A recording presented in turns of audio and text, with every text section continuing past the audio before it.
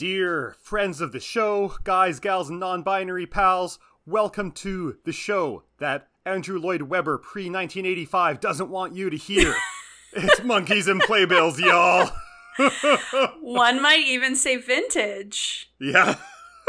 Vintage Andrew Lloyd Webber does not want you to hear. The brilliant composer who was active from the early 1970s to 1985, who for some reason died, does not want you to hear this show.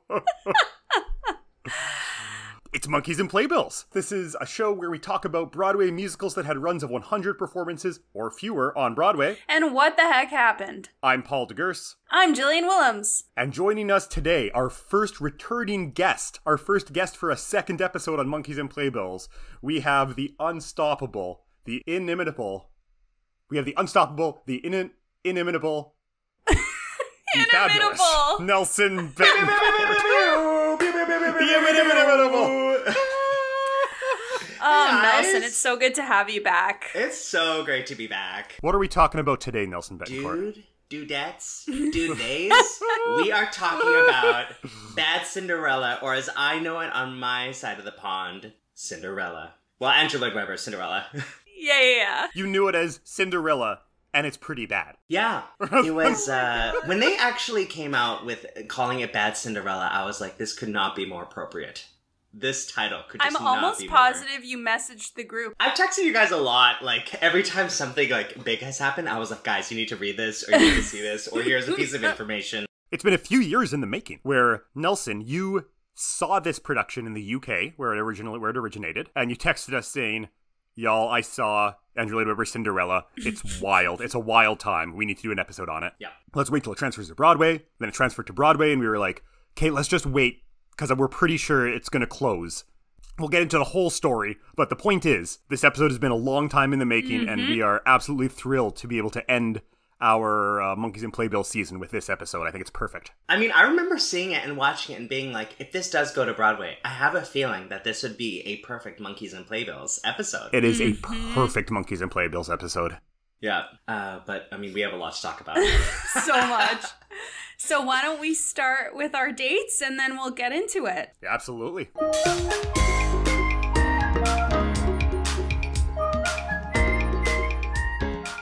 Bad Cinderella, as the name suggests. Previews began at the Imperial Theatre on February 17th, 2023. It opened on March 23rd, 2023, and it closed, I guess it will be closed at the time of the release of this episode, but we're recording this 2 days before closing, which will be on June 4th, 2023, after 33 previews and what will be 85 performances. Oof.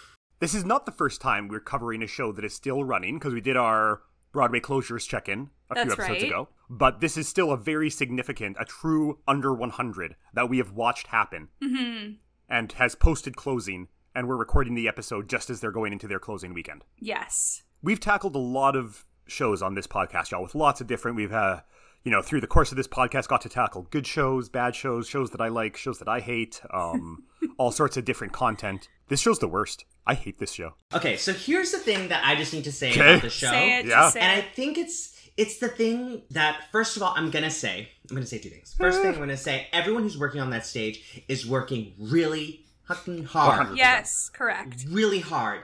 And I feel like a lot of the time, and with a lot of the reviews that I've read, sometimes they bash the performers.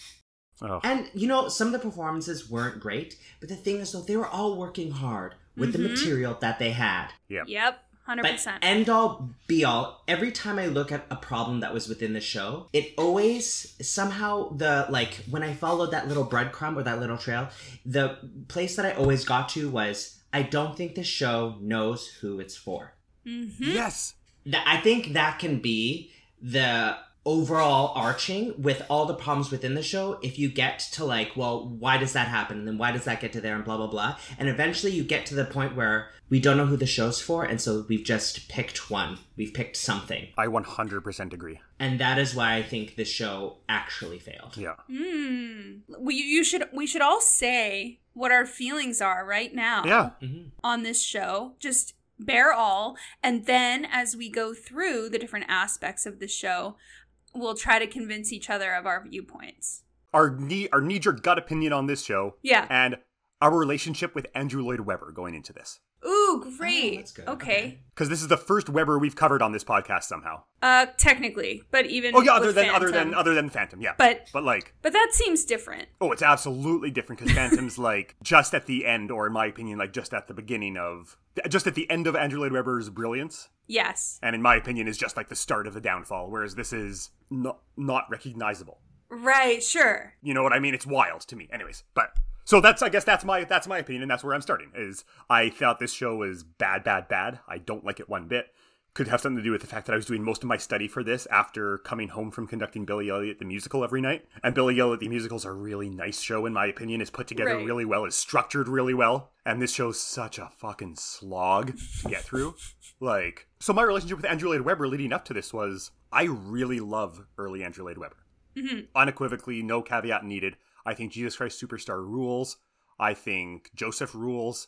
I think Evita rules. So I bring this all up to say, like, I'm more of an Andrew Lloyd Webber person than a lot of my colleagues, you know? Mm-hmm. I'm in for Starlight Express. I'll go see Starlight Express any day of the week. Like, Song and Dance. I dig a lot of it. But, something starts to happen as we get into the late 80s. I think the most significant devolution of a composer we've seen, from brilliance to what is, in my opinion, like, barely a musical. But if you look at, like, other composers, too, I mean, look at Sondheim when he was in his heyday, and then post, what was Into the Woods his, like, last biggest show? Or, no, he had one after? Well, he had Assassins, a few years later, 5 years later, maybe. But then it was, like, Bounce, or whatever it's called. Which has gone under several names. Passion, I suppose, was in there. So I feel like there is a trend of I'm basing off of two composers, so maybe it's not a trend, but there's some point where they reach a high point, and is it just that they can't reach that point again? Or have they gotten to a point where no one will tell them no because they've already had so much success that no one's there going to be like, don't do that, that's stupid. I think Sondheim is such a great comparison point for how opposite it is almost, because Sondheim also, you're right, had a peak and then kind of a downward trajectory. But even on his peak, to me, it's fascinating that his peak is in that late 80s, early 90s period. Mm-hmm. That kind of starts with Sweeney, and we've done a lot of Sondheim on this podcast at this point, but that starts with Sweeney and like goes on to do Sunday, Into the Woods, Assassins, which are like some of his best work, undeniably, like is the top of his game. You know what I mean? Like, but is also kind of such a beautiful epilogue for his career. Certainly not the, how is this even the same composer thing that happens with Andrew Lloyd Webber. So that's your thoughts, feelings. And that's my relationship with Andrew Lloyd Webber going into this is like, I'll listen to Jesus Christ Superstar any day of the week, want to do it, want to work on it. I'm just so fascinated by this huge powerhouse who devolves so significantly. Nelson, what about you? To be honest, I've never done a Lloyd Webber. So I don't know what it's like to be in one. To be honest, the only one I think... You know, I don't say that. I say the only one I want to be on would be Jesus Christ Superstar. But you know what? When an actor's desperate and you get offered a Joseph, you take a Joseph. Take a Joseph. You take a Joseph, you know? A Joseph starts at 7:30. You're out of that theater by 9:30, man. Yeah. You're at the bar by 10 o'clock. Exactly. So, I mean, look at all these one acts that are coming out these days, and I'm like, they're onto something because they get you home by 10. Yes. Yep, you know it. And if you can tell a full story in an hour and a half and still pay full Broadway price and be content with like a 90 to 105 minute show, like I'm like, good, great, amazing. I would love to be home before 11. But you're not there's no shows you're ride or die for Lloyd Webber. Nah, I mean, Jesus, I do love Jesus Christ Superstar. It's it's a great piece of theater, and the music's insane, but it's just not it's not my favorite. I think there's some really good music. I may get hate for this, but I think there's some really good music in Love Never Dies. Mm-hmm. Yep, I actually, okay, I can agree with that. I saw it in Germany, in German, and to be honest, I loved it. Because that'd be better in German. I mean, I was watching it as like an opera because I was like, I have no idea what's going on, and there's no subtitles. Yes. So I just kind of Googled the story, being like, hey, what am I going to watch? And then I watched it, and it was beautiful. But I was watching it like an opera. I wasn't watching it like a musical. So maybe that was also context. But But it was a beautiful piece of theater, and the music was absolutely gorgeous. And what was your initial reaction to seeing Cinderella? Oh, I mean, I really did not like it. I just didn't. There was bits where I was like, they had some, there was good comedic bits, and the stepmother and the queen were very well-written characters, because their comedic bits worked both on Broadway and in the West End, and that carried through, but it just didn't, it just didn't work. Yeah. Jill, what's your Lloyd Webber relationship? I'm very curious. Okay, so growing up, we had very few things that my mom liked to watch, but one of those things was Jesus Christ Superstar. Like the OG movie? The OG movie. Fucking She cool. had also seen a tour with Ted Neely, OG Jesus. Yep. So she had this really strong connection to it. And I don't think I fully appreciated how great the show was until I was like in adulthood. Until we had a couple years there where there were a few different productions. Like there was the John Legend like live one. Yeah. And then there was also that arena show in, I think it was London, with Yeah, Tim the Tim Minchin Minchin. and Mel Yep. C. I didn't really start to get into it until those releases, but I came to Lloyd Webber a little late. That was right around the Broadway cast as well, right? Like the Stratford. I think it was, it must have been right Yeah. around that time, or even just maybe a year later. Like, it was all really close in succession. So as Canadians, that's kind of a big deal. Yeah, yeah. Yeah, so that's when I got into it, and I admit, I think I was not interested in liking it because there was so much other Lloyd Webber I had started to research that I was like, this is garbage, like, what's going on? But then, of course, you look to that work and you go, oh, well, no wonder people love and trusted him enough to keep giving him money to do shows. Yeah. So I think that was the initial takeaway. I have a theory about why that's good, and everything after that has been sort of trying to reach that. It's more of a question, actually, because I don't know much about his upbringing. Yep. I don't know what his, like, was he born into money? Like, I don't know his Right. circumstance. But I'm often curious as to whether, like, the privilege, so if he was in a position where he needed to prove himself early in his career, and so he was sort of had that fire under him to create something really fantastic, and he worked hard and he like executed this brilliant rock show, and then he made like a really decent chunk of change off of that, Oh, right? yeah. If not his first three, definitely off his first five. If you do Evita, Jesus Christ, Joseph, and then include Cats and Phantom in that. Right. So what are you actually writing for when you've done that? Do you know what I mean? Like, I just wonder why he's writing, unless it's like he just has to write stuff, but he feels like people need to listen to it. It's like, you can just journal. Like, Like, literally. You could just keep it to yourself, man. Like, you don't have to. like, Take the Sondheim route. Release a couple books. Fiddle around with a little musical for like 20 years.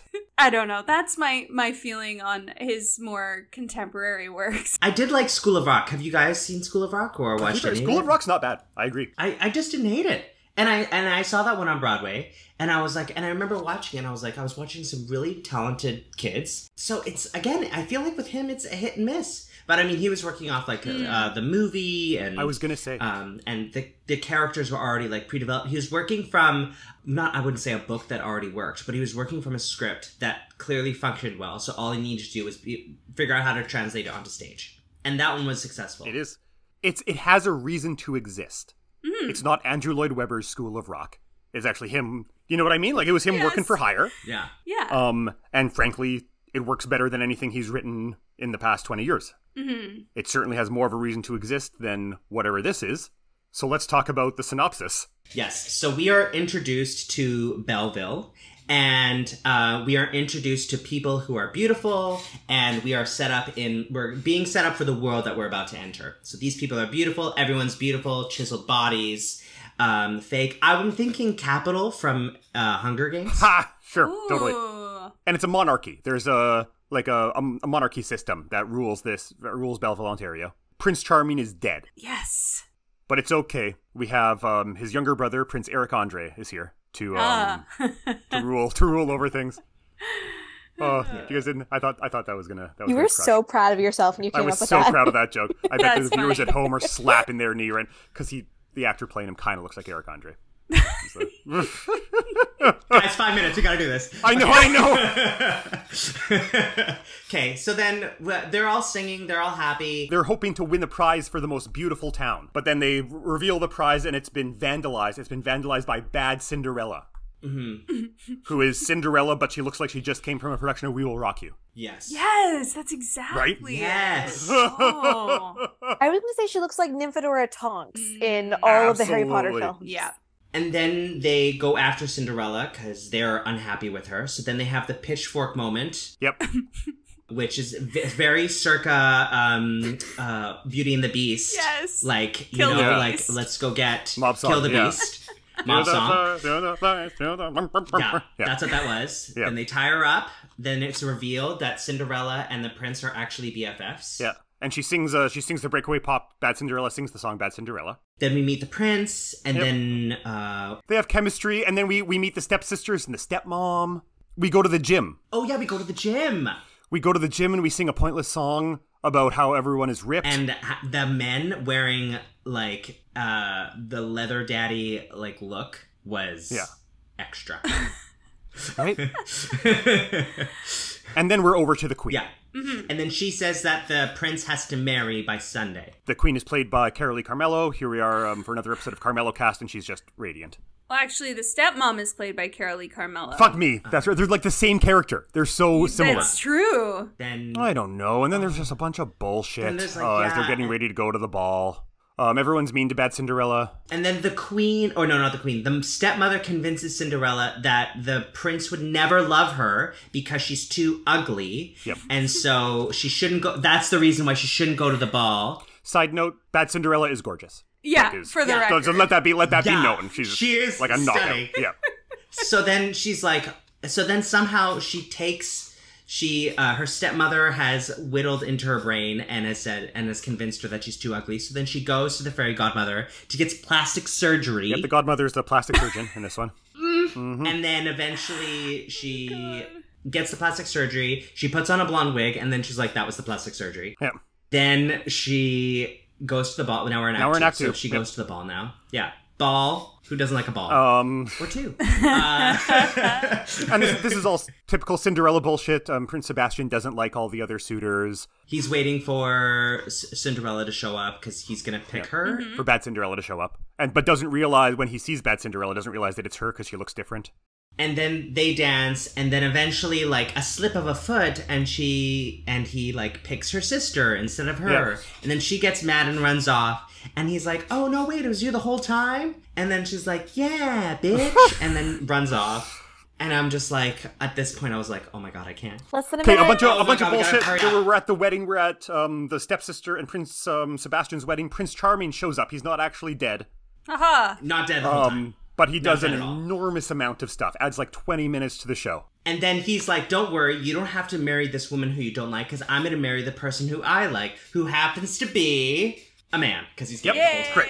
And he's a homosexual. Yay. Love it. We love it. Yeah. So then he marries them, the wedding bells go off, and Cinderella's thinking, oh my god, I missed my opportunity. And then eventually, her and the prince eventually meet up, and then she's like, oh, so I heard you got married. And he's like, oh, actually, no, I didn't. And he's like, really? Okay, I guess we're gonna be best friends then. And then we're kind of in love? Are we best friends or in love? I don't know, and then the show's done. Literally. Yep. Yep. And that's Bad Cinderella, and the plot is Cinderella but worse, and it doesn't make sense. And I was left the whole time being like, why does this exist? Like, what's the point? Like, Jill, you and I, and Nelson, geez, all three of Nelson us. was there. Yeah, we've all Yeah. had the opportunity. We worked on a production of Rodgers and Hammerstein's Cinderella, which is, and that's a show that was like, it's adapted from the television production. It's Rodgers and Hammerstein's television musical that was kind of filled out in the mid-2000s to be a Broadway-style musical. And that's a pretty straight-down-the-middle retelling of the Cinderella story, I would say. Yep. And it just works. There's like no question, like, why is this supposed to exist? Even as just an old fairy tale. It kind of plays well. And this, the whole time, I was like, what are we doing here? Yes. Like, it's a little bit about beauty standards and beauty on the outside, but the show certainly doesn't do anything to work on that or unpack that or in any meaningful way. Oh. Oh, Okay. God. I'm gonna try to stop being such a grumpy Gus about this show, but I guess this show's not up for licensing. So like, do we have a synopsis? I Jill? do. Okay. Okay. So what I decided to do for this is to actually go to the Broadway show's website and see what they say about themselves. But even the marketing team got fired, and like they probably changed. Yeah. We'll get into all of that. On the website, the first thing that pops up is like, come see Andrew Lloyd Webber's new musical comedy.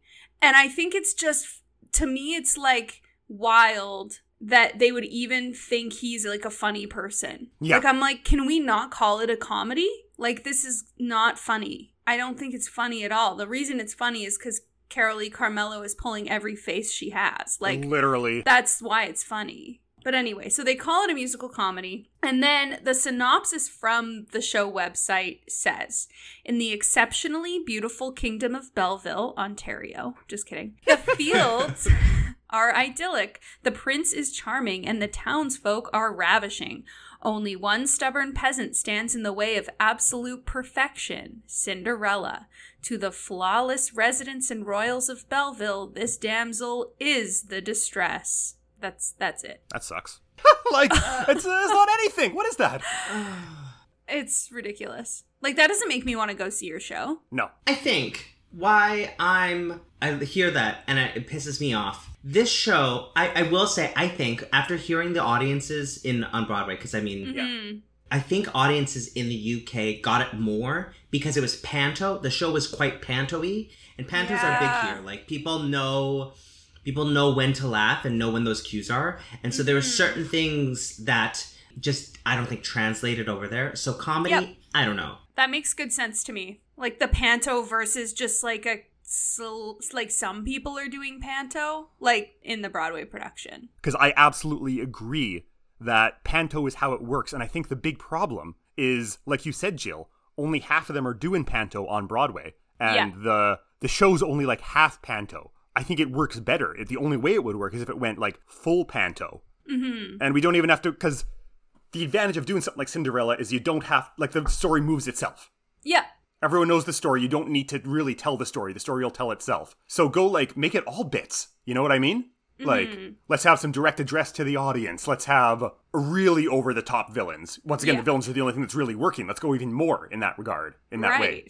Like, but Cinderella wasn't, like, if you listen to the characters that did the panto, they were written to be panto. So if you look at the other characters, and you're like, well, why didn't you go panto? Be like, well, if they would have gone panto, I don't think it would have worked. Because their text didn't allow them to make those choices. Yeah. Mm-hmm. It would need to be an overhaul of the book, exactly. To get there, yeah.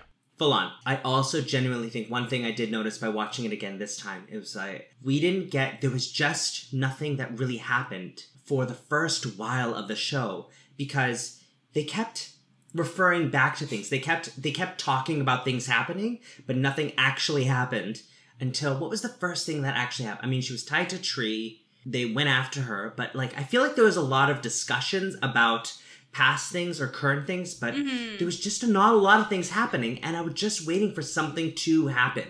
Yeah, in the moment. Yeah. Yeah, I wonder about, okay, all I could think about while I was watching it was that it actually doesn't follow the story of Cinderella that closely, to the point where I'm like, oh, I actually don't hate the way that you're deviating from this, so why not own that and just call it something else? Like, you can call it a modern retelling of a fairy tale, but you don't have to label it as being Cinderella or Bad Cinderella. Like, I think you might be able to get away with more of the tongue-in-cheek thing that works so well in this type of context if you just fully go for it and separate yourself from the ties that we imagine with Cinderella. I don't know. That's really that's Jill. my No, that's feeling. totally, I think that's right on. That makes total sense to me. It's almost, I wonder, like, I think Bad Cinderella as a title is not a bad choice, actually. Mm-hmm. Like, especially with the, we've got a trend of, like, Peter Pan goes wrong and Play That Goes Wrong and everything is hitting right now. But I think it promises something that the show doesn't deliver. Oh, yeah.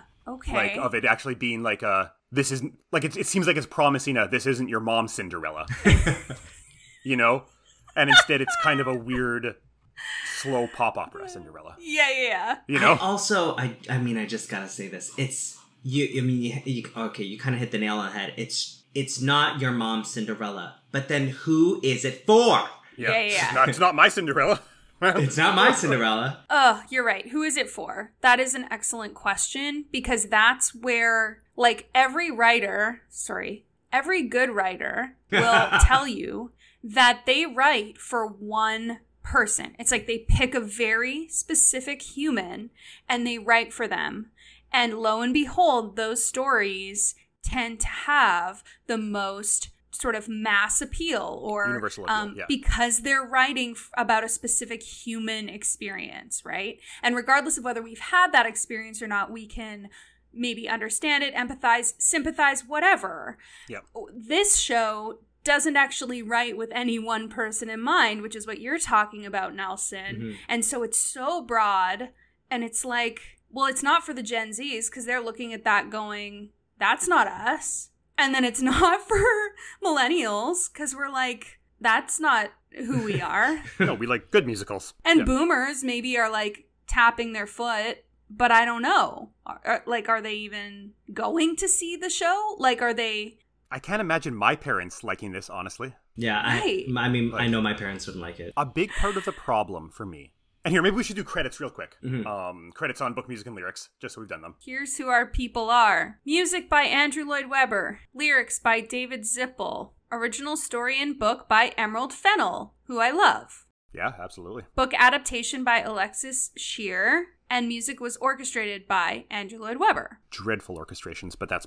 No, I guess that was the time to talk about those. I think Andrew Lloyd Webber does bad work on this, you guys. Yeah, the lyricist is not much better. And the lyricist... No, David. So, to bring this back to my point, it seems to me a big part of the problem is you have all these... Like, every scene is half in, like, kind of opera-style recit.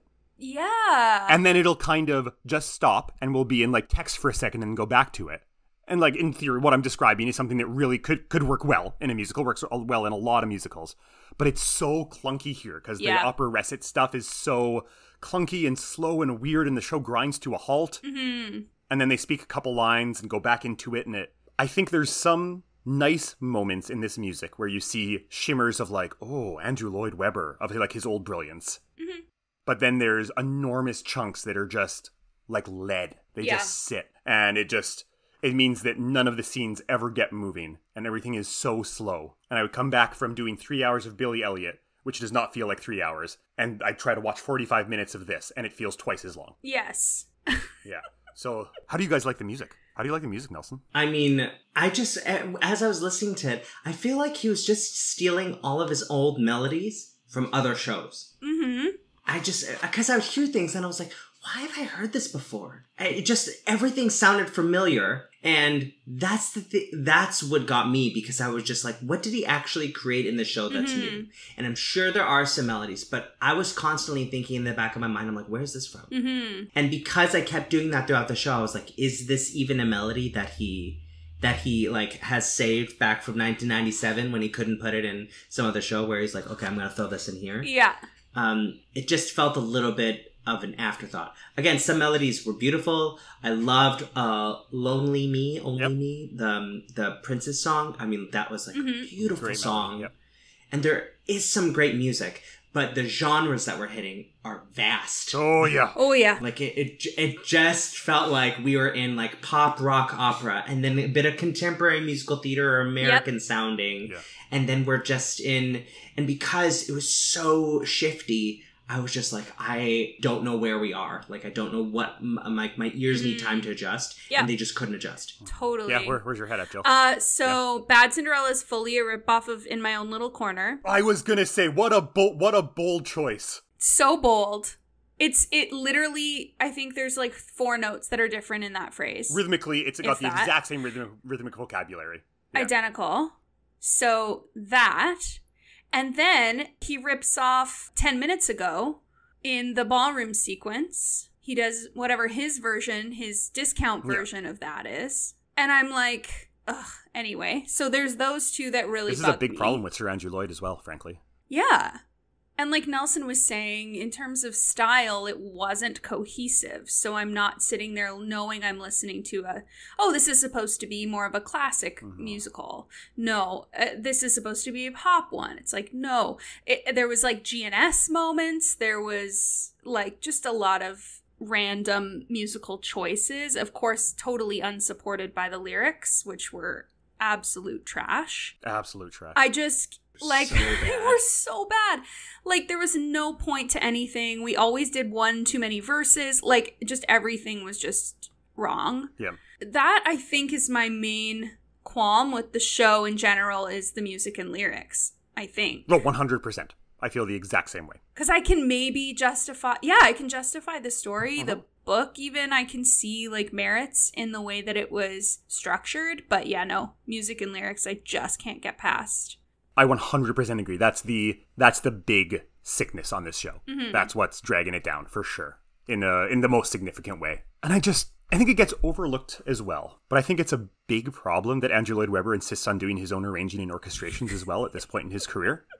I think you listen to it and there's no question the orchestrations are bad. They're just not of the level that people are orchestrating on Broadway these days. Yeah, and we've got some true. brilliant orchestration going on Broadway, and it's just cheap sounding and flat. The big solo Bad Cinderella, like the song Bad Cinderella, is in a unforgiving place for a mezzo's voice, and there is no effort made to put any safeguards in place. Like, it's just a solo exposed voice, no backup vox.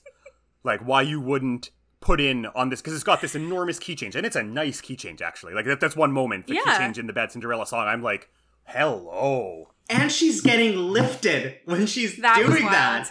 And I was like, so that girl has to pull all of that support from her core. Because I was like, she's not getting support from the ground because people are holding her. That was wild. And why on earth you would not put some oohs and ahs behind there so she can, like, float it and save it for the last note? Yeah. Like, because you're going to have to do this 8 times a week. And in general, that's a specific example that kind of seems to illustrate the wider...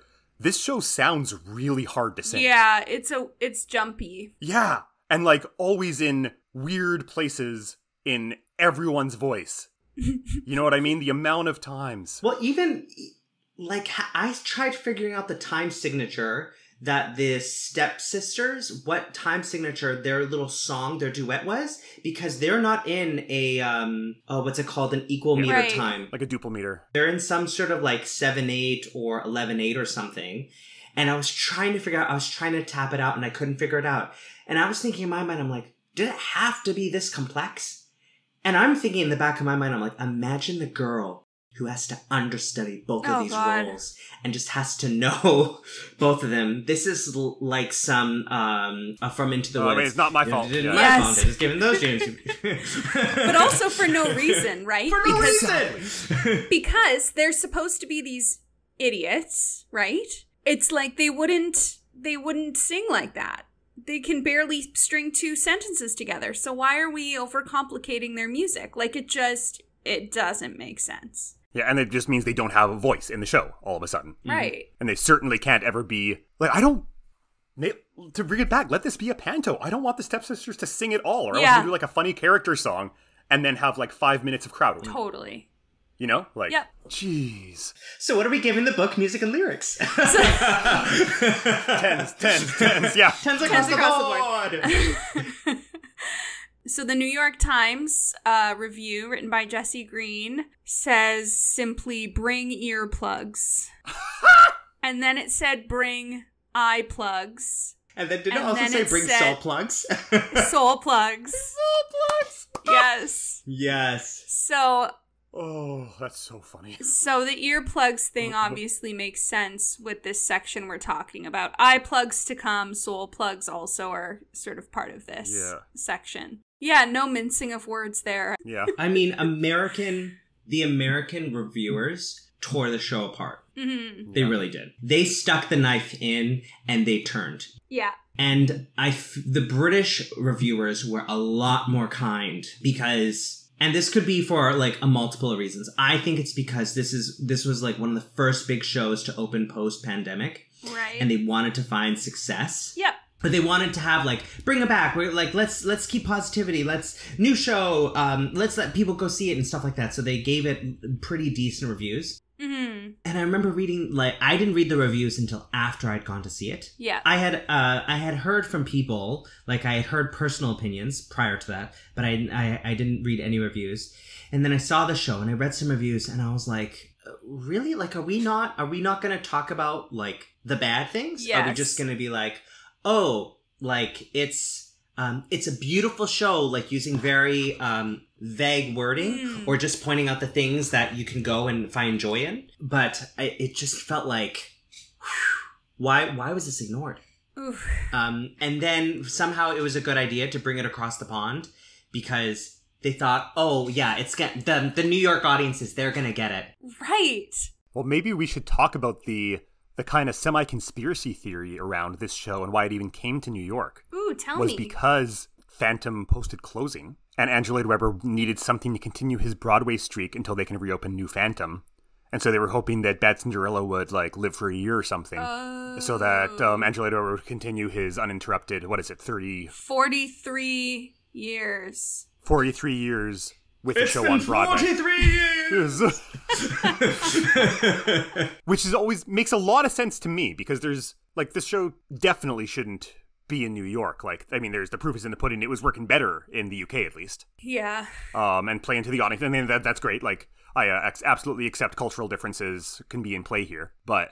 Well, we have seen this happen time and again, right? Where there is a specific show that is working for a UK audience. And even if it's not, like, amazing, there's still something that's connecting or resonating.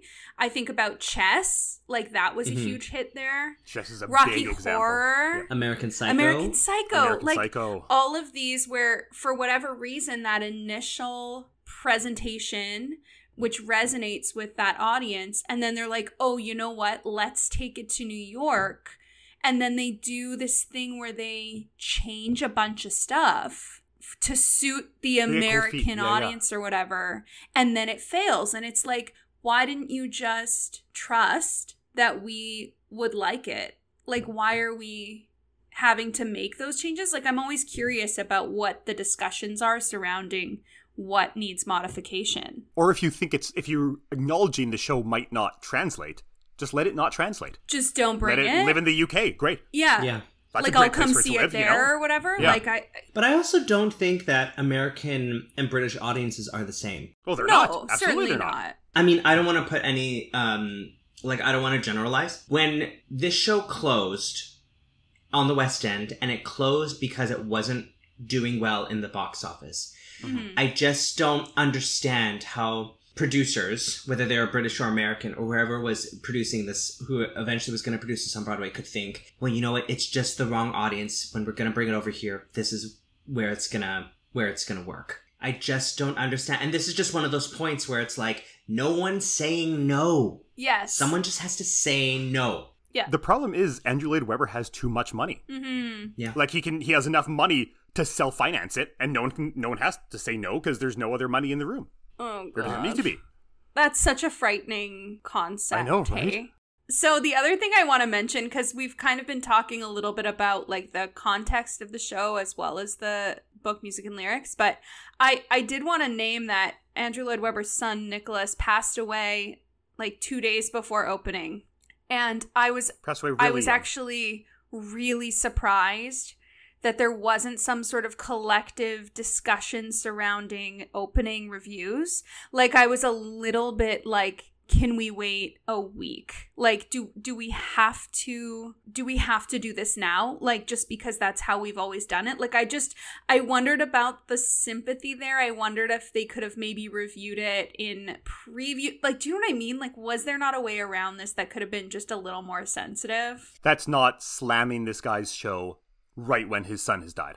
Yeah. The only thing is, the reason why I think some people can't take criticism is because they can't separate the artist from the person. Yeah, fair. And so slamming his show has nothing to do with him personally. Yes. Unless, you can make it quite personal with the way you phrase stuff. But again, you can hate Andrew Lloyd Webber and not hate him as a human being. Yeah. And so while I agree that there should have been maybe, but then that's all the critics being like, okay, are we all going to collectively agree that we're going to do this? Right. But then why did they just postpone opening? Like, it could have been like a whole. Yes. Which they had asked, like, are we going to postpone opening? Like, should we do that? I remember reading that Andrew Lloyd Webber said no, but I think he just decided not to be there. So maybe there was enough separation, like, between him and opening night that it didn't maybe feel so personal afterward. Because I don't know, like, if you're not there, what's it to you? There is a little bit of that. There's like, yeah, it's his show, and like Andrew Lloyd Webber invites that kind of discourse around him. Mm-hmm. But also, there's a lot of people involved in any given show, you know what I mean? Yes, absolutely. Yeah. So yeah, interesting all around. Just so much going on. Up till that point, if we're talking about context, Andrew Lloyd Webber had not exactly been a cool, chill dude in the press about Bad Cinderella up to this point. You know what I mean? Yeah. He'd had a few instances of, frankly, kind of being a real dick about his company. Right. Minimizing that work. Yeah, minimizing their work and their effort, which is really not a cool thing to do. Yep. There was the American reviewer who came over and saw the British version and panned it. And then apparently, like, Mr. Lloyd Webber, Sir Andrew Lloyd Webber. That's right. We haven't been calling him Sir. We are. I think I called him Sir Andy Lloyd at some point. He was in his like Spanish house or whatever in Spain, whatever, and he contacted the cast saying how like bad or disappointed or something he was that this show was like got this horrible review. And I think that's when there was like a change in mood from the cast. I could see why. And there was, it was rumored that there was a full new cast that was set up to go and start rehearsals to start the show keep going before they posted closing. So the plan was to keep it going. So they were going to like take the West End cast, put it in New York, and put in a new West End cast to keep it running? No, I don't think there was ever a plan to actually bring the West End cast so it was going to be like they would continue running on the West End, and they were already rehearsing a new Broadway cast, or already getting it ready. Yeah, well West End. So basically, on the West End, like cast just full changeover. So basically, like some current cast members will stay with the show, and then some will leave. And so, and from what I heard is like because the closing came out on Sunday. And this is the whole drama. This is the whole drama that happened with the show when they posted closing. The posting came out on Sunday, and apparently a half an hour before the posting was announced, an email went out to all the agents of the actors. And it was going to say, we're going to post closing. But agents don't work on weekends. So none of the actors heard this. So this post came out on in the media. Oh my and then God. all the actors working on the show found out that it was ending. And then all the actors that had signed contracts to go into rehearsals that was going to be starting in like a week or 2 weeks or whatever, found out that they weren't going to have a job anymore. Oh my God. Just the most brutal way to find out. That is so brutal. Not that also, just in general, like, have the decency to tell your cast a little bit in advance. Yes. Like, these are people's jobs, for God's sake. Yeah. So, if we had to give a rating to this book, music, and lyrics out of 10 playbills, I'm happy to do it all together. Yeah. Yeah. 3. Mm-hmm. I'm going 3. Yeah. I was going to give it 3.5, but I think there's no 0.5s here. I'm giving 3, and I can't give a 4. So I'm giving a 3. Okay, I was going to give a 4. I'm sorry. No, take a 4. No, it's okay. Take a Don't 4. apologize. Great. Joe likes It's you like this more than personal us. opinion. Yeah. Absolutely. Everyone has a liked butthole. it. Everyone has an opinion. You like it one much more than us. I wish I could have seen the untouched Emerald Fennel book. Yes. Because I think I would have at least connected even more. Like, you know what I mean? Emerald Fennel's fucking cool. I want to see Emerald Fennel Cinderella. Yeah. Did you ever see Promising Young Woman, Nelson? Oh, did I? Is that what it's called? No. God. Yeah, Yes. I didn't. Is this something I need to see? Yes. It's harrowing. It's a harrowing movie, but it's good. Ooh. Yeah. Watch it. It is. Okay. chef's Promising kiss. Young Woman. Yeah, that's Emerald Fennel's movie. So good. Okay. I'm sorry, Academy Award There we winner, go. Emerald Fennel. Academy Award. Sir winner. Emerald Fennel to you. Sir Emerald. Oh, right. Nice. I'm glad we spent a lot of time on that. Yeah, me too. Because honestly, the rest of these categories, at least for me, are kind of going to be fun. So let's get into direction and choreo. Yeah. Ooh.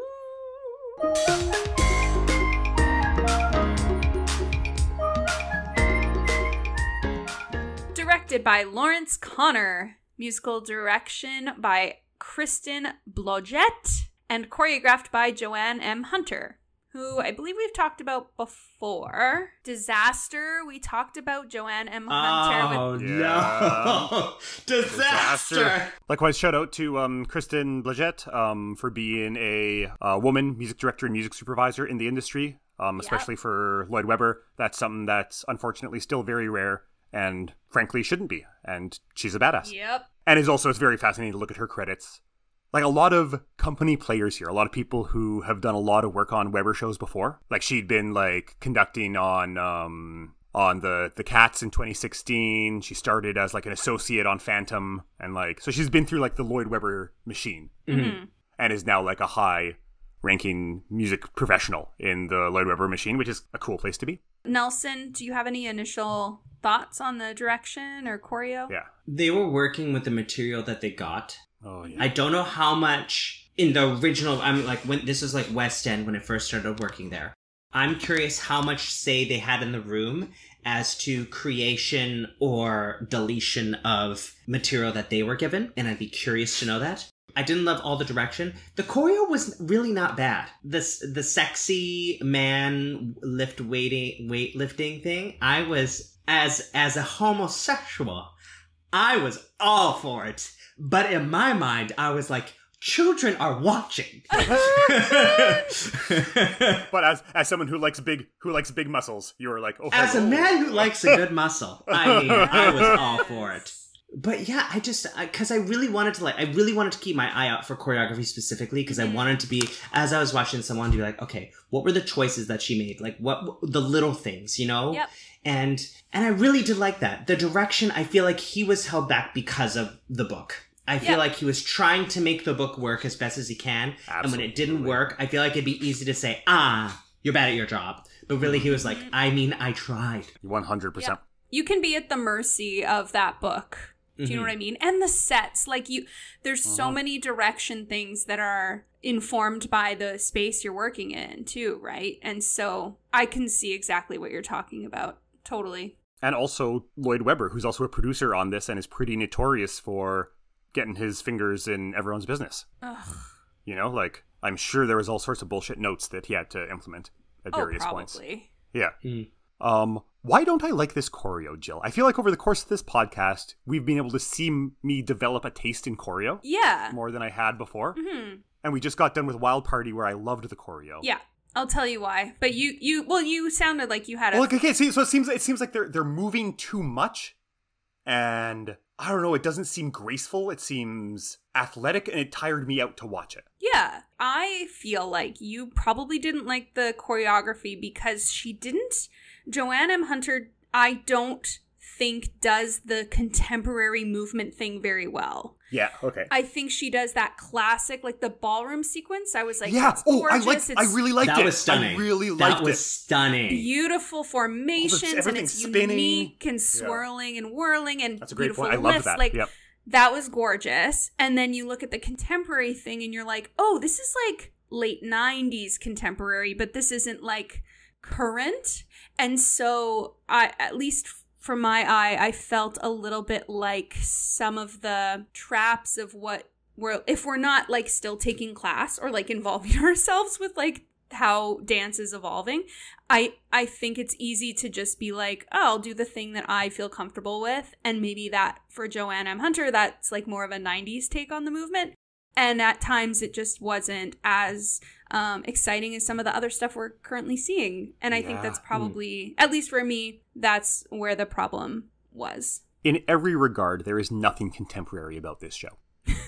You know what I mean? Nothing for a show that was written and has had its life in the past few years. Nothing about this show felt of these past few years. You know? Ooh. The gays in the show. Yeah. That's actually okay. true. Yeah, fair. Yeah. Absolutely. I suppose I was more referring to like the broad, I guess, the broad strokes. Yeah, but no, I absolutely dig that. And like I would have been. Thank you for that, Jill. That helps a lot. That you're absolutely right. I really loved the ball. Mm-hmm. And I wouldn't, if I think about what if this choreo was in fucking American Psycho, or I'm having trouble thinking of something like a 90s, a musical that is of the 90s now, Yes. I'd be okay with it. Like, I'd be happy. It just didn't seem like it was working with everything else. Yeah. Yeah. But I agree with Nelson. I love seeing the dudes dancing. Yeah. I too love a muscle. Yeah. Just one. It's nice to look at one. Muscle. Only one. Yeah. I need one bicep. If we had to pass judgment on the direction in choreo, if we had to rate it out of, say, 10 playbills, how many monkeys would we give it? I'll give it a 7. I'm Yeah, exactly you're the the same? same. 7. Yeah. Oh, I'm a 5. Yeah. Oh. Wow. Yeah, Okay. I'm lower. All right. Direction was fine. Choreo was fine. Something about the choreo really didn't sit well with me, and I wasn't digging it. Yeah. I wonder if you'd been there in person, and again, we sometimes think about it like that, right? Like, picture yourself in the space. Jill, if I'd been there in person, I probably would have had a couple drinks in me, and I'd be having a grand old time. I know. And that's the thing. I'm like, yeah. I'd see Bad Cinderella with the two of you. Absolutely. And a couple drinks. Why not? I'd do it again. With the right people. I would do it only with the drinks. Let's talk about the design. Scenic design and costume design by Gabriela Tylasova. Lighting design by Bruno Poet. Sound design by Gareth Owen. Hair and wig design by Luke Versheren. And moving light programmer was Brad Gray. I think the set is cool. I like the set. All aspects of it? Like, No. even the moving pieces that come in? Okay. I really liked the pop-up book at the beginning. Yep. I thought that was really clever. Everything's on a revolve, and it kind of looks like each section of the revolve looks like a different piece of a pop-up book, and it looks really nice. My issue with the set, and maybe with the designs in general, and maybe it's similar to my issue with the choreo, is just all too much. And it's like maybe a little garish. Like, Yep. yeah. I don't know. What do you guys think? Do you think that maybe they were just trying to, like, distract you? That being like, oh, look at all these cool, pretty things. Yeah, probably. Yeah. I mean, I like the design. I thought it was cool. I mean, I'm thinking of, again, the opening number, which when they had that turntable going and they had things coming on and coming off, and you could, depending on your perspective, like, depending on where you're sitting, it really looked like things were kind of coming out of nowhere. Great. And I think that's really cool, and that was very clever. And was it 2 turntables, or was it just one? Was there, like, one in a one? I couldn't tell if it was the center piece also revolved. I couldn't tell. I think it does. I think there's like, it's one revolve with 2 pieces. Yeah. Okay. What do you think of the design, Jill? I really like the opening design aspects. I think I struggled with the ensemble costuming. You didn't like the colorful? You know what it reminded me of? You know, about like 15 years ago when the cool thing was to dress sexy for Halloween? It kind of reminded me of what you'd like buy in a bag at party stuff. Like the Snow White at party stuff. Or like Sleeping Beauty at party stuff. That's really interesting. Was that the thing 15 years ago, or is that just when we were in our late teens, early 20s? You know what I mean? Is it still happening? Are people still dressing sexy for Halloween? I don't get invited to those parties. I don't know. Probably. They sound exhausting. Yeah, absolutely. So that was like, I was not thrilled with that choice, but overall, I actually liked a lot about the design. And I think I would have liked it even more in person. Like, I think I would have really appreciated having those things. But you're right. I think it was a bit of like a, look over here. Yeah, 100%. Don't listen to what's happening. Yeah. I also have to say, like, the part of the design that really sticks out in my head is, like, the ballroom scene was beautiful. Like, it was stunning. Yeah. And then the dresses that the girls were in, is that every time they kicked their leg, this dress would float up with their leg. Tulle. And then the tulle would just, and slowly come down as they were, like, moving, like, the motion. Gorgeous. And it made me think 2 things. I was like, I wonder how heavy that tulle is, that girl can bring her leg all the way to her head. Like, the musculature that would be required to, like, do that. I'm just thinking, I'm like, what a stunning image. Especially when all the girls did it in, like, synchronized. It was beautiful. And I watched that and I was like, and then she came out, and then Cinderella came out in her dress. And I think her dress was also really beautiful. That was nice for once they had fleshed it out during intermission, like once they put the skirt on it, I was like, oh, that's better. I think the quick change, I was like, oh, this is Frozen. Like, it literally did look like Elsa to me. Did anyone else think it was a missed opportunity to not have her change in the interval, and so they could have done more. To not do the magic trick change like at all. basically to not have the reveal at the end of Act 1, to actually have her go in to do her plastic surgery, and then be like, end of Act 1. And then we're surprised later. And then in Act 2, you are surprised when you see her for the first time.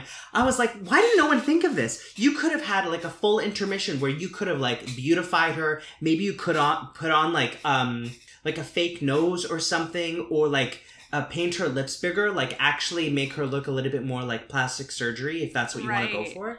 And I was like, what? Yes. Because in context, she gets a different wig, and that's Literally. it. And everyone's like, It's she's pretty classic. now. And That's it's so like, okay. classic. Or did she just go to the salon? Like, what are we doing? Because like one of the opportunities doing a production of Cinderella offers you is to do a little bit of theater magic with the magic change. Mm-hmm. Like that's what the Rodgers and Hammerstein Cinderella does really cool. The production that we did was one of the best parts of it, was how exciting those magic quick changes And were. there was 2.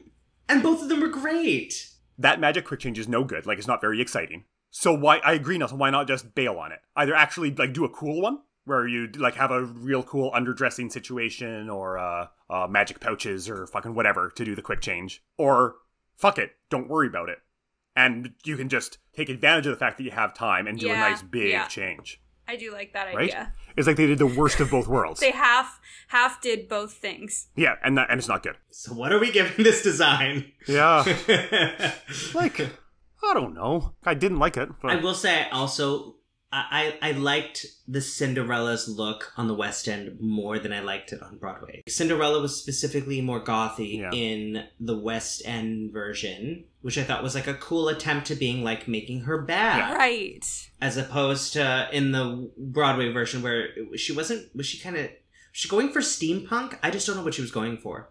She looked like a member of the band Bewitched. Do you remember that band? yeah, Yes. absolutely. They're like Irish or Scottish or something. And maybe this is going back, but I'm just like, what makes her bad? Yeah. If she's supposed to be bad, is she supposed to be ugly? Because everyone's saying that she's ugly. And I'm like, Right. girl's not ugly, No. so it's Nope. not that. And she's bad. Oh, she spray painted something. Oh, that's. So she's a troublemaker, yeah. She's a troublemaker, but I just feel like she's Not angsty. really, though. Yeah. And Yeah. angsty is not bad. It's annoying. Yeah. Yeah. So you're watching someone who you don't really like. You have to feel something for Cinderella. You have to get her on your side. Or she has to be on the audience's side. And I just don't know if there's anything that happens that gets the audience on her side. I agree with that completely. Let's give a rating, and then we can get into the performances and maybe talk a little bit more about the character arcs and what the actors bring to it. Kind of dive into that kind of final piece of the puzzle with a little more nuance. Yeah. Designs. 6? Yeah, I would do a 5? 6. 6. 5. I was going to go 7 again. Great. But yeah. now you're making me second guess myself. No, just take your 7. Take it. It's so tough on a production that involves kind of an egomaniac who I don't like as much as I don't like Andrew Lloyd Webber and don't care for him. It's hard to fault other departments because I'm just like, this frustrating dude was walking around being an asshole, I'm sure. Good for you for getting it done. Yeah, actually. Which is a perfect segue to the performances. Ooh.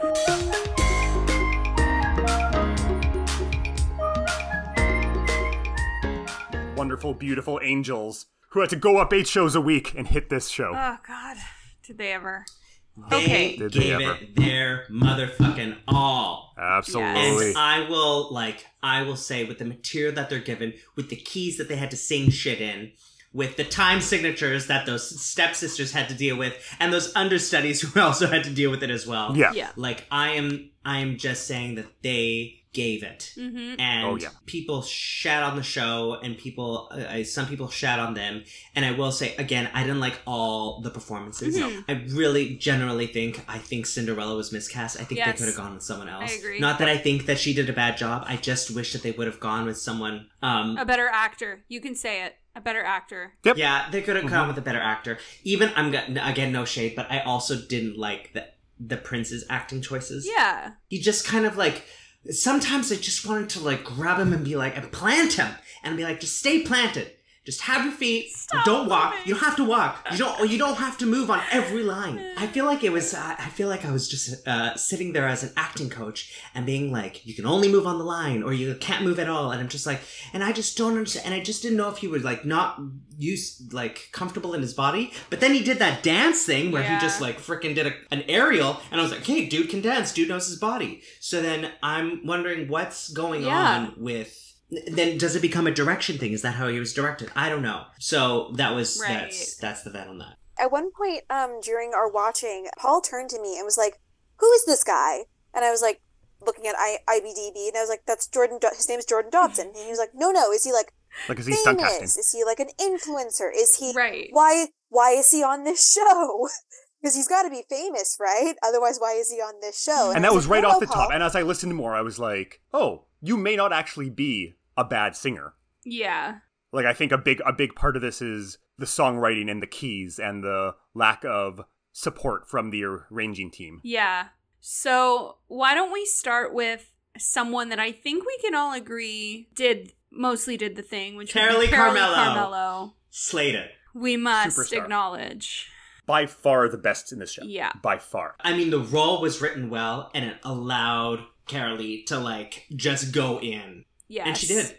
Yep. She owned it. And I love seeing her in that way. Like, we don't actually really get to see her like that very often. Like, she tends to play characters that are maybe softer is the word. I don't know. But this had something that I'm just not used to seeing from her, and I was very excited. She's a pro. She understands the assignment. She understood what the role was, understood how big to go to make it work. Because when she's on, that's when it feels most like a panto. You're exactly right.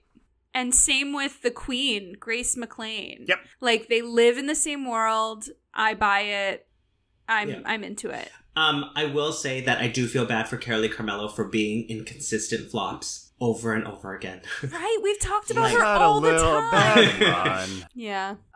Okay, so Lynette Ganau, who played Cinderella, Yeah. I think sang it really well, like navigated all of those really difficult placements beautifully. Mm-hmm. Nice pop-focused sound. Yeah. But I thought as an actor, I was so bored by her choices. And again, goes back to what makes her bad. Her choices maybe weren't as strong, and then maybe the director was kind of like, that's good enough. You know, like, I'm not sure where one begins or one ends and the other begins, but I was not as excited by her acting choices. But vocally, I thought she was wonderful. Yeah. Like, I agree. You know, it's that funny thing where, because it's such a hard, weird sing in a weird key, like, you could hear the navigation. Yeah, no, you're right. But there's nothing wrong with that either, necessarily. It's just, and it was kind of this moment of like, oh, I can hear that. But, you know, I don't fault it. Like, it's, all the choices are good, and you got to navigate it somehow, you know what I mean? Not all of us can be Carolee Carmello where it feels effortless. Mm-hmm. Yeah, I just wish, like, her big solo, that Bad Cinderella had a bunch of backup vox, so she just felt left sailing out at sea, you know what I mean? In those moments. I guess all of her songs were unsupported. All of them. Because she sang like 4 freaking solos. Like, and like, this is not fucking Parade. This is not Les Mis. Like, let's pull out some stops to like make this doable 8 shows a week. This show only works if everyone's healthy and happy and having fun. Including the audience. Exactly. Okay, the other artist I wanted to call attention to was the godmother, Christina Acosta Robinson. Yeah. I really, really loved her delivery of a less good material. And I actually was sad she wasn't around more, like, as a character actor. Yeah, I agree. Yeah. Like, if there was any way to... I like the Prince Charming thing at the end for, you know, representing... like a gay person on stage, and that rules. Yeah. But I didn't like it for, like, narratively. It's just, it's so long, and it's just this person we've never seen before, this character we've never seen before. You're sure we couldn't have done something with the fairy godmother plastic surgeon in there instead? Like, you know? It's someone we've already seen. I mean, it's also crazy because if you think at, like, Broadway rates and how much they're paying these actors to be there, to be backstage, and to not be utilizing them more. Yeah. I mean, just give her, like, maybe the godmother also delivers mail, and she comes in and she's like, oh, I'm in the scene now, and then she walks away. I don't know. Like, maybe the godmother sings a bunch of backing vocals during Bad Cinderella. Right. Yeah, maybe we just great get idea. some ooze from her. Get some ooze and ahs in, for God's sake. some alto ooze in the background, Literally. you know? We like, love it. And that's all we need. And then she can float a little bit during the Sunday matinees and life is grand. I like that. We have to acknowledge that ensemble though too. They worked so hard in their party stuff outfits. Oh my god. They were trying. They were going for it. This whole show where all the dude ensemble members, like it takes a lot of work to be that ripped all the time. Yeah. Like it's pretty physically uncomfortable actually to have your muscle to live in this state. Nelson, you know it. Like this as any performer, any dude performer knows. It's a full commitment, and it becomes your life. That's the thing. Not a small thing. And to of course, ask. a show becomes your life. A show becomes your life. But the thing is, though, to maintain, and some people are just like gym people in general. Yep. But it's not only the gym; it's also everything you eat. I was gonna say. So that's the thing. They are machines in what they have to do in order to not only maintain the body that they have, but also like vocally and physically and everything else that goes behind it. Mm-hmm. So it's just, it's a lot. I don't think we can understate what an ask that is on those members of the ensemble. And I think we should, as an industry, maybe interrogate whether it's fair to make that ask. Or necessary. Or necessary, yeah.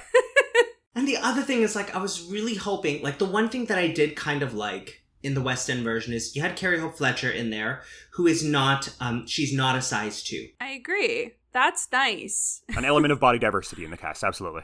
Yeah. And I was hoping for some sort of body diversity, and they're just, I mean, of course, I understand why there isn't, because they're trying to paint this beautiful city, and they're trying to make a point, but it's just, I don't know. Maybe there just isn't a way to do it in this show. There absolutely is a way to do it in the show, like, because I can see the point they're trying to make, and there's ways to make it way better. Because as it stands, they don't even come close to making any sort of point about physical appearance or the importance of inner beauty or whatever. I agree. There's no acknowledgement of those standards being wrong. None. 100%. That was the other thing that kind of pissed me off. It's like we get into Act 2. She's in the ball. She's all like plasticky. She's all like been surgeried up. And then she pulls off her wig and she's like, you didn't recognize me because now I'm beautiful. And I'm blaming you for not recognizing me because I got plastic surgery. And you should have known it was me the whole time, but you didn't. And so I'm going to run off now and be all angsty because I'm angsty Cinderella. But those actors, they're trying. They're really doing it. They are trying. God. Okay, is it time for the Tonys? I think so. We can say without question, performances 10 out of 10. 10 out of 10. Good for them for working their asses off. Oh, good for them for eating nothing but broccoli and chicken. I hope their Sunday closing show has just the most decadent food. I hope it is only McDonald's cheeseburgers. Just burgers. Yes. Okay, so the Tonys are different for this show because they haven't happened yet. In fact, the whole reason we're doing this show is because Noms just got announced and Bad Cinderella got shut out. It completely did. Mm-hmm. I don't know how I feel about that. Mm-hmm. What do you think deserved a nom, though? Carolee Carmello. Yeah, I'd give a nom to Carolee. In Best Supporting, obviously. And that's about it, probably. I mean, maybe the sets? Yeah, I was going to say maybe design. Yeah. In general, it's kind of a wild Tonys this year, you guys. Okay, so what do we have nominated? Oh, New York, New York. Yeah. Some Like It Hot, ? Yeah, Some Like It Hot's in Best New. So Best New Musical is And Juliet. Is Corn? Kimberly Akimbo. New York, New York, Shucked, and Some Like It Hot. Corn?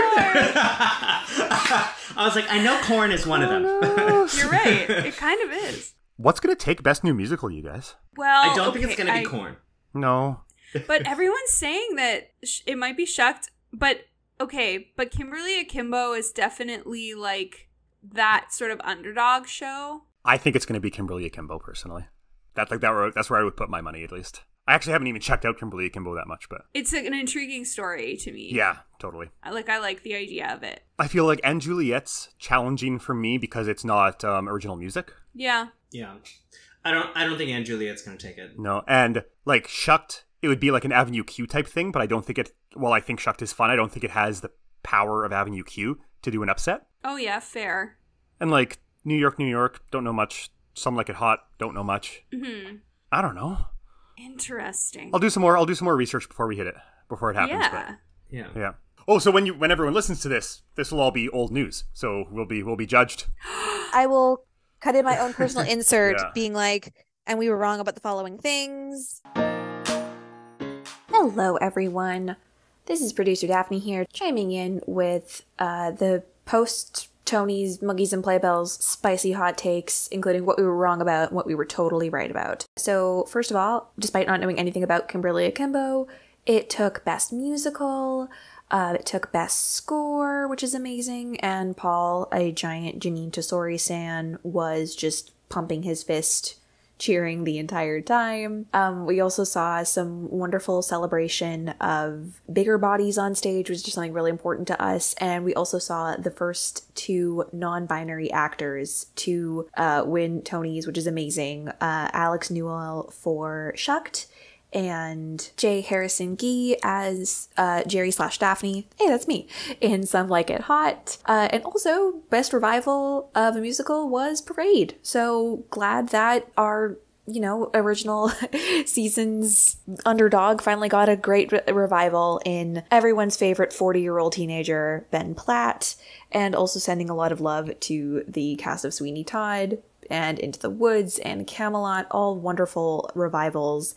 It was a really incredible night, especially considering that Ariana DeBose had to do all of her work sans writers. All the love in the world to the WGA in their fight for union rights. And yeah, now we're going to get back into the show. The actual really interesting category to me right now is Best Musical Revival and whether Parade or Sweeney Todd is going to take it. Ooh, interesting. Oh, God. Isn't that interesting? So it's Camelot, Into the Woods, geez. Parade, Sweeney Todd. Okay, Into the Woods won too many things. Yeah, I don't think it's going to be Into the Woods. Sorry. You're fine. It was okay. Also, two shows that we will end up covering at some point on this podcast are nominated for Best Original Score, including Almost Famous and K-pop. Oh, That's yeah, we've got to do right. both of those at some point. Yep. I didn't know Almost Famous got a nom. I knew K-pop did, but I didn't know that Almost Famous did. Is Almost Famous Tom Kitt? Yes. Yes. That makes sense. Sondheim has 2 revivals. Oh, God. as So much to up unpack. Wow, and then last year he won for Company. Yes. And apparently the Sweeney revival's really nice. I've heard it's so good. I've heard It's Josh touring Groban in fucking 2025. rules. Yeah. I saw they just announced that yesterday or the day before. 2025 in a year and a half from now. Gosh. And I love the show. I think it's got plenty of legs. I think it's going to take it over Ben Platt's Parade, which I've also heard is pretty nice. So that's my bet that I'm going to put down, and everyone can laugh at me in the future. Interesting. This is my best, the narrator from Arrested Development impression. It did not. But I would put money on the Josh Groban Sweeney Todd taking Best Revival this year, and Josh Groban taking Best Actor. He did not. Oh, I don't know who else is nominated. Christian Borle, Some Like It Hot. Jay Harrison Gee, Some Like It Hot. Josh Groban. Brian Darcy Jameson, Into the Wood. Ben Platt in Parade, and Colton Ryan in New York. I don't know well enough to be able to make a judgment on that. No, neither do I. No, I don't know either, and I feel like it might be weird to give it to Josh Groban. But if he's doing a good job. Like, that's what I've heard. I haven't seen it, and I also haven't checked out Some Like It Hot at all. Right. Maybe I love Some Like It Hot. Maybe it's great, and it'll take everything and it'll be deserved. But I haven't listened to it. Oh my gosh. Okay, so let's ask our last couple questions, unless anyone has final thoughts before we ask these two things. Final thoughts. So by going through this whole process, do you think we have figured out who this show was for? I think this show's for Andrew Lloyd Webber. Oh! He Who wrote else the is it show for, whilst frankly? looking in a mirror. Classic. Right? He's like, everybody, come read my journal.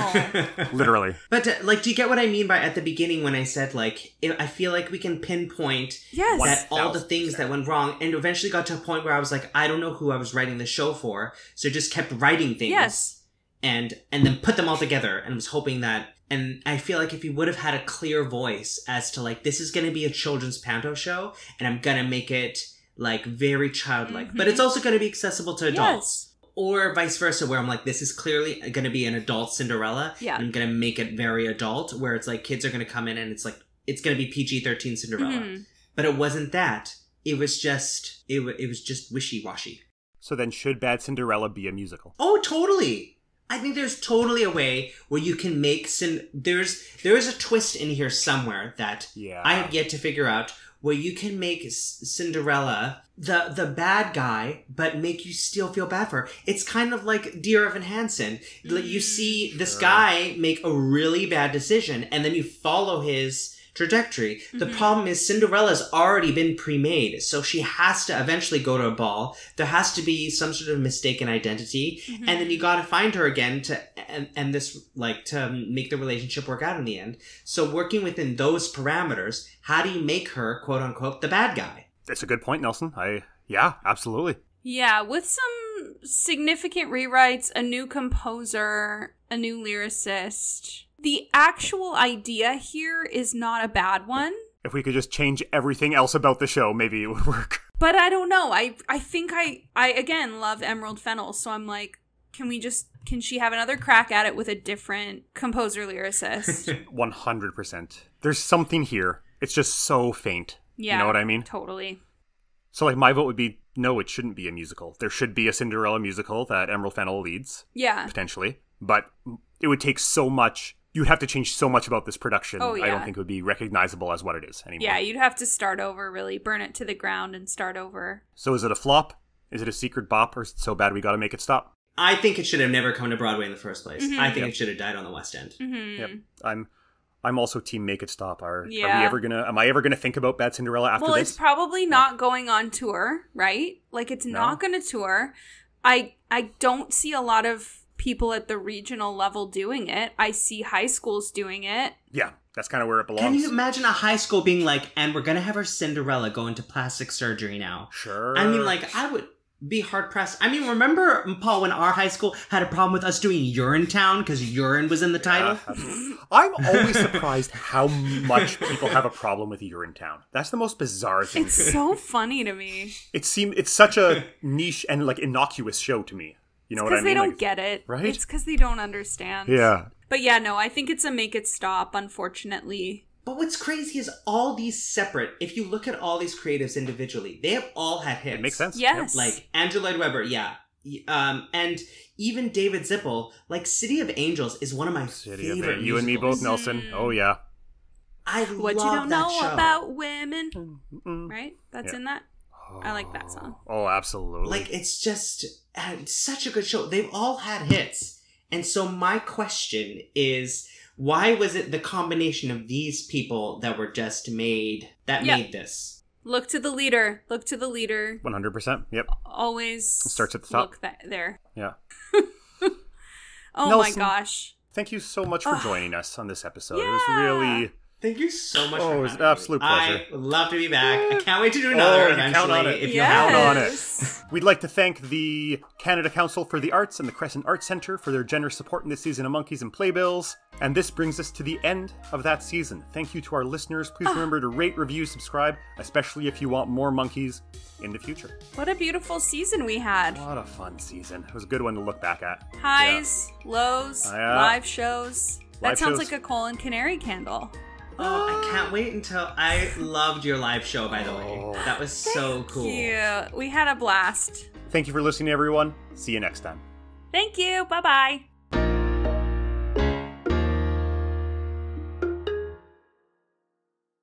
Hi everyone, this is producer Daphne speaking. Thank you all so much for listening to Monkeys and Playbills, the show where we take a look at Broadway musicals that had 100 performances or fewer before closing.